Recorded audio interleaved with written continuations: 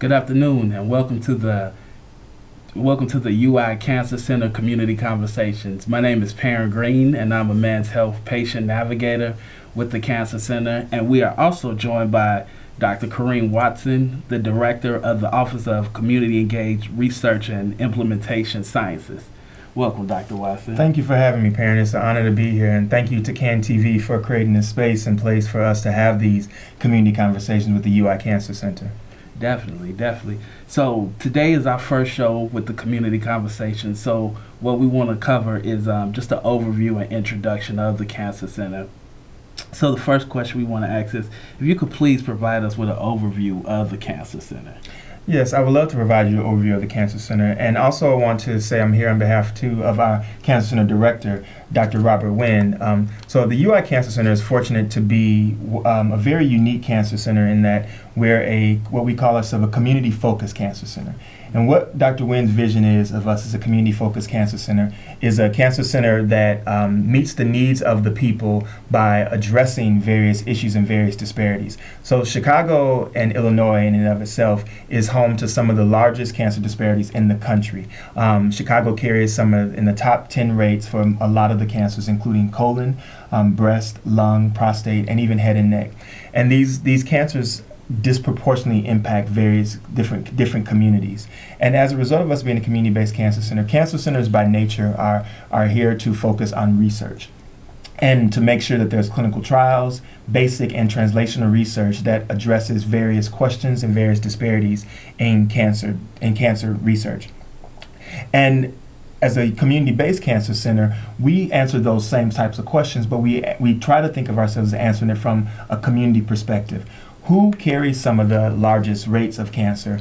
Where do those communities exist? Where do those problems exist? And how can we make sure that we don't have this model of thinking of how people can get to us, but how we can take the research, the education, and the prevention to the community? Definitely. And you touched on it a little bit, but another question we want to get more in detail is, how does the UI Cancer Center differ from other cancer centers? Thank you for asking that question, Perrin. So cancer centers have what we call a catchment area. And we're actually sitting in part of the UIC Cancer Center at UI Health. In our catchment area is part of what the community call right here, the Near West community. So UIC and UI Health is fortunate to be home to the Miles Square Health Center. So the Miles Square Health Center is a group of 13 federally qualified health centers that's been around since the 1960s. We actually were the third FQHC that opened up in the country, and it opened up in a direct response to the war on poverty. And as a result of the war on poverty, in the area, for a near mile, there was in Chicago, and for a near mile, there was some of the largest health disparities that existed in the country. As a result, FQHCs were created to respond to both the poverty that existed in communities, the lack of access, and the rising healthcare needs. So federally qualified health centers have been around, like I said, for decades, and we here in Chicago are proud to be home to one of the third oldest FQHC networks in the country, Miles Square. And so you asked, Perrin, how does UI Cancer Center differ from other cancer centers? One of the ways we differ from other cancer centers is what we call the "and" conversation, right? Mm-hmm. So we do, like most traditional cancer centers, we do clinical trials, we conduct basic science research, we conduct population health research, we focus on education and training, and we also focus on patient navigation, screening, and education. But where we think that we differ is in our model of the community. So this picture here of the Miles Square Health Center is our flagship site located at 1220 South Wood Street. And when you think about, like I said earlier, the catchment of a cancer center, who we serve in our catchment for us is defined by our population that exists around the community areas where our Miles Square clinics are located. So we're located in some of the community areas in Chicago that carry some of the largest burden of cancer. We're located right, like I said, in the CAN TV home in Near West, right up the street. We're also located at a clinic in Inglewood, a clinic in South Shore, a clinic in Humboldt Park, a clinic in Back of the Yards, and a clinic in Cicero. And then we also have 5 school-based clinics throughout the city of Chicago as well. Definitely. Thank you so much. And once again, we're with Dr. Karriem Watson, Director of the Office of Community Engaged Research and Implementation Sciences, having a community conversation with the UI Cancer Center. If anyone is interested in calling in and speaking to myself and Dr. Watson, please feel free to give us a call at 312-738-1060. That's 312-738-1060. And so as we were talking about how does the Cancer Center differ from other centers and the catchment area in terms of the mile square clinics, what are some of the services offered by the Cancer Center, as well as we can even touch on some of the mile square clinics? That's a good question, Perrin. So like I said before, some of the services that we offer as a cancer centers by nature are research centers. Mm-hmm. They're the place where we're asking the questions about what are the causes of cancer. What are the treatments that exist for cancer that work better in some populations than others? We're asking questions of how can we prevent cancer? We're asking questions about diet and cancer, family history and cancer, survivorship in cancer. What happens after those who there may not be treatment for those cancers? Those are some of the services that we offer. But our office, particularly in the Cancer Center, the Office of Community Engagement Implementation Science, one of the key services that we offer is service the conversation we're having today, these types of community conversations. In our science world as a Cancer Center, we call this implementation science and dissemination research. So dissemination is nothing but disseminating or getting the information to the communities that actually can use the information the most. So that's what we call disseminating it. And so traditionally, Cancer Centers have done what we call bench to bookshelf type of research. Mm-hmm. And what we mean by bench to bookshelf type of research is that we sit in our labs, we ask our research questions, we do our research, we come up with the data, and we may publish on that data, right? And when we publish on that data then goes into a journal. And then that journal is read by hopefully hundreds of our peers, people that have the same titles that we have, people that do the same type of work that we have. And that's important. Don't get me wrong. That's very important for our peers to be able to read and review and be critical, right, mm-hmm. of the work that we do and the results that we find through our research. But the question we ask as a Cancer Center is, how do you get that information to the patients? So your question was, what services do we provide? One of the services that we provide is just this service we're providing today, is disseminating the research finding, disseminating information, getting the information to communities that carry some of the largest burden of disease so they can know what is the cutting edge research. They can understand what is the data saying about cancer prevention, what is the research saying about screening and education. They can know when should I get screened, who should get screened, and then also where can I get screened. And if I do have a cancer diagnosis, is it possible for me to participate in a clinical research trial? And if so, why? Or what happens when I don't participate in a clinical research study? So those are some of the resources we offer around research, what we call dissemination. Again, dissemination for us is just getting the information out to the communities that carry the greatest burden of disease. Another thing we do, though, and I keep talking about this, is research. Right. We do research, and a lot of communities I go into, they'll say, "Oh, Dr. Watson, I don't like research. I don't want to hear this conversation about research. I don't want to be a part of a clinical trial. I don't want to be a guinea pig." But a lot of communities use the word guinea pig, and I'm sure you've heard it in your work before, Perrin. But then I ask them a question. I say, do you know how any medication that is FDA approved, how it gets to market? And often communities will say, no, I don't know. And I'll say, any drug or device that is FDA approved gets to market, gets to the patients through a clinical trial. Every drug or device that is approved goes through the same process. And that process is 4 phases of a process. But it looks like we have a caller, Perrin. Do we? Definitely. Let's take this call and we'll get right back to you, Dr. Watson. Okay. Yes, good evening. I have a question about clinical trials. I know that they get both good news and bad raps. I know that my father, who's dealing with prostate cancer right now, and we're wondering whether or not if he should get involved in a clinical trial. But he's elderly; he's almost 90. But does your health center offer clinical trials, and then what's your take on them? It's a great question. Thank you so much for that question, caller. Our Cancer Center, we do offer clinical trials, and we'll give you the number later on in this segment to let you know how you can find out about clinical trials. And you asked a very important question, and that question is, A, does your Cancer Center offer clinical trials? And the question is yes. We offer clinical trials just about for every cancer that exists, but we, of course, offer clinical trials for what we call our cancers that are often the more common cancers, and prostate, your question is specifically about prostate cancer. We do have several clinical trials that are open, currently enrolling for prostate cancer. Now, the question that you also asked is a very important one that the caller asked, parent, is that would my loved one qualify? So every trial does have what we call criteria, inclusion and exclusion criteria. That's information that lets us know, is this study a good fit for you?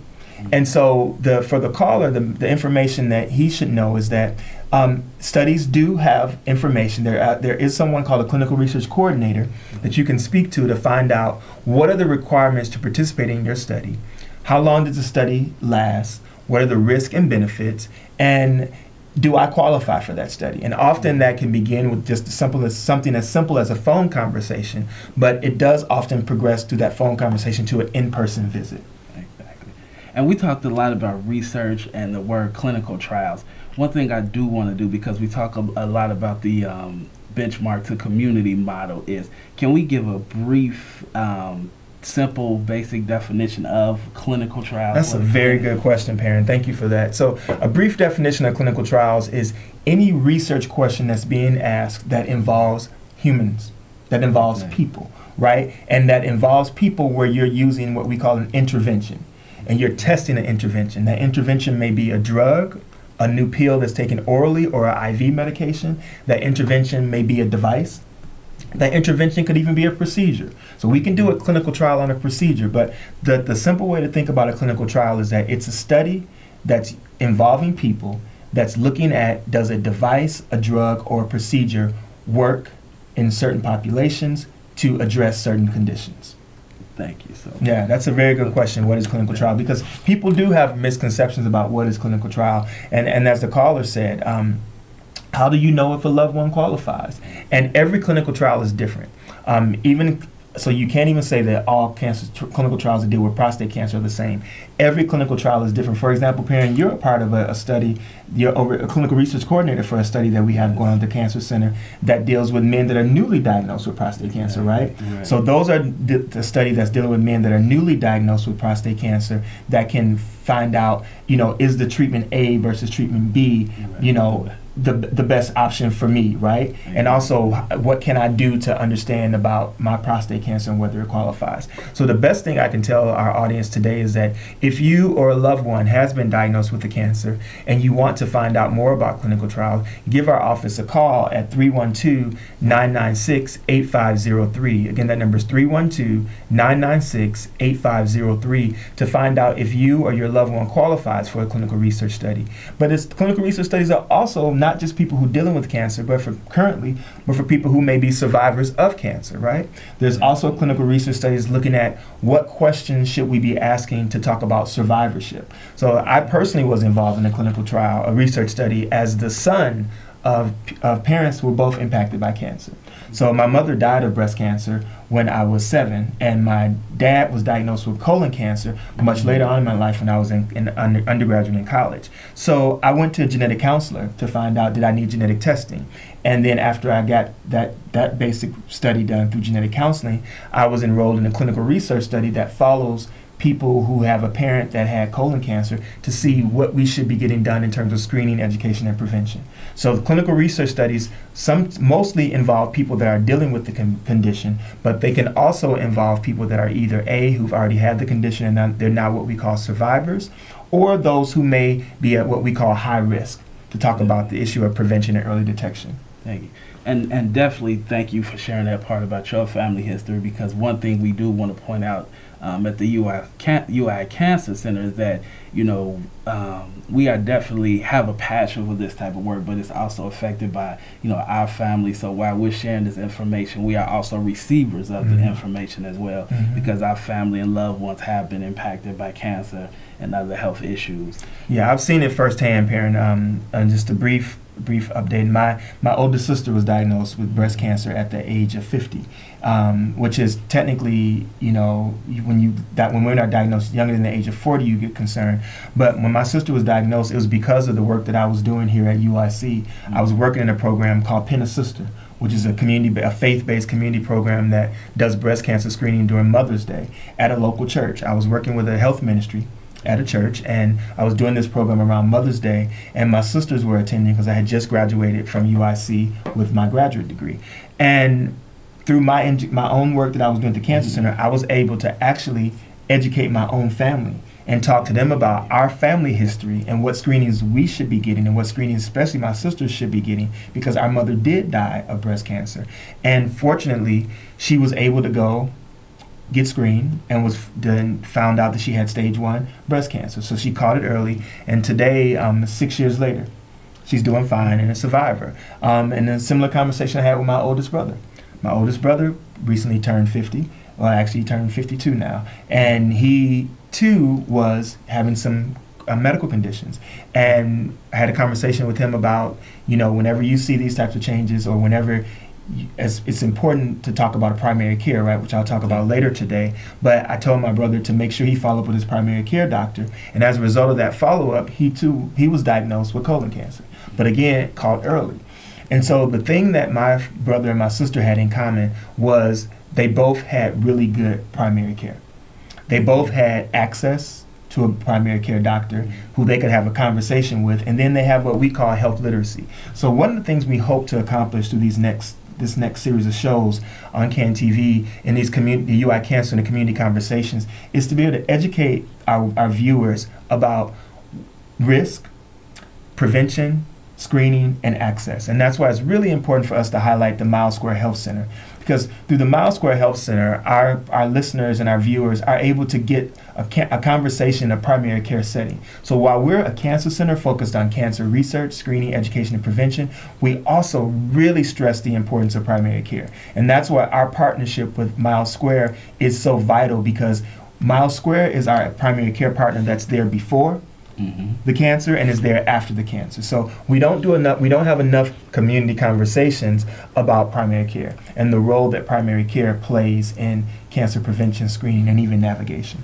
Definitely. And we use the word primary care a lot. So can you get, once again, a brief kind of definition or feeling in terms of what does it mean to have a primary care home as well as to have an actual primary care provider? It's a good question, Perrin. And in terms of what we mean by primary care is you typically have primary care doctors are usually you're a family practitioner, a family doctor, internist, or for women, obstetrician and gynecologist, or for children, a pediatrician. Those are what qualifies our primary care doctors. And what we mean by that primary care is that's your basic annual visits. That's your what we call your regular yearly checkups, or whatever checkups your doctor has decided that he or she decided that you need because of some medical condition. But it's where you go to just get that general overview of health. And to have a primary medical home, what that means is that I have a doctor, or possibly a nurse practitioner or a physician assistant that knows me. They know my family history. I see them at least once a year, or or however many times they say that they need to see me based on the conversation we have. And that's what we mean by that patient, that primary medical home. It's a place where you go to get your care that they can, we call it continuity, meaning that they know me, they know my family history, they have my medical records, and they say they can ask me questions and provide education, prevention, and screening based on my family history. Definitely. And that's great information. And we also talked a lot about, being involved in the community and things like that. So for people who do similar work or even have questions about having information disseminated in their community, what are some tips or pointers that you may give people, or who are some stakeholders in the community that people may go to that can assist them with dissemination of information? That's a very good question, Perrin. And one thing I want to say is kind of Dr. Nguyen had this vision of working with our civic leaders. Chicago is a city of community areas, 77 community areas to be exact, right? And within those community areas, we also have wards.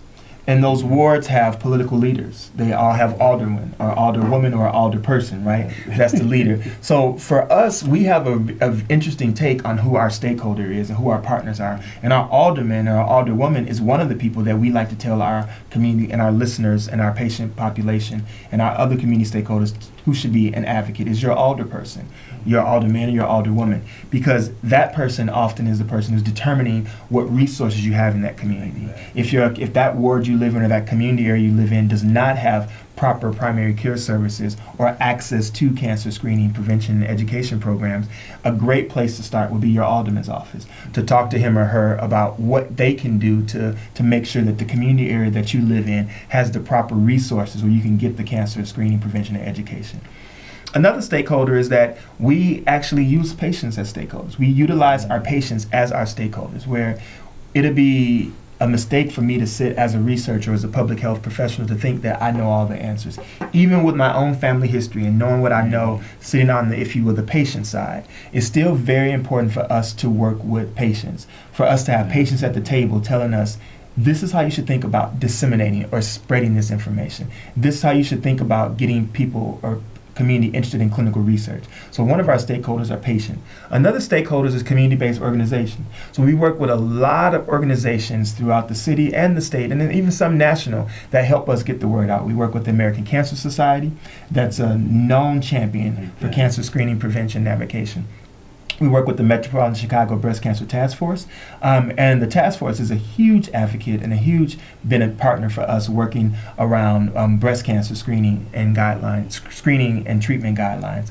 Another advocate we work for is one of our mutual partners is Project Brotherhood, which is a men's health organization that focuses with a men's health clinic that focuses on the holistic care of men, primarily men of color, but men in general who have issues of access, awareness, and health from what we call a culturally competent perspective.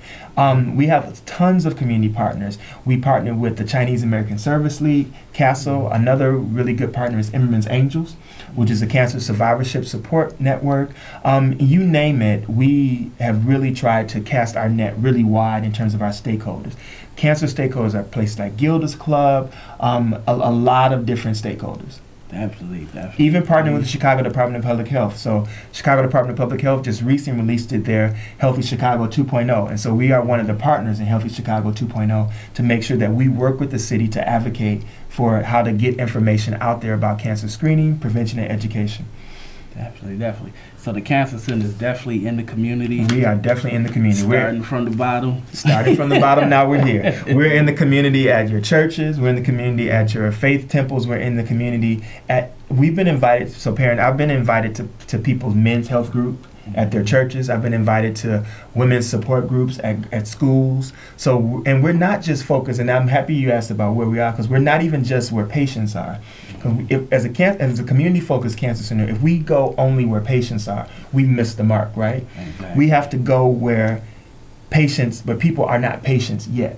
So we're in the schools even, right? Mm-hmm. We're in the schools talking to students as early as kindergarten about things as simple as tobacco cessation, about never starting to smoke, or if they have a loved one that does smoke, how that child can serve as an advocate to help think about smoking prevention. We even do conversations around farmers markets, because a lot of people don't understand the impact between diet, obesity, and cancer.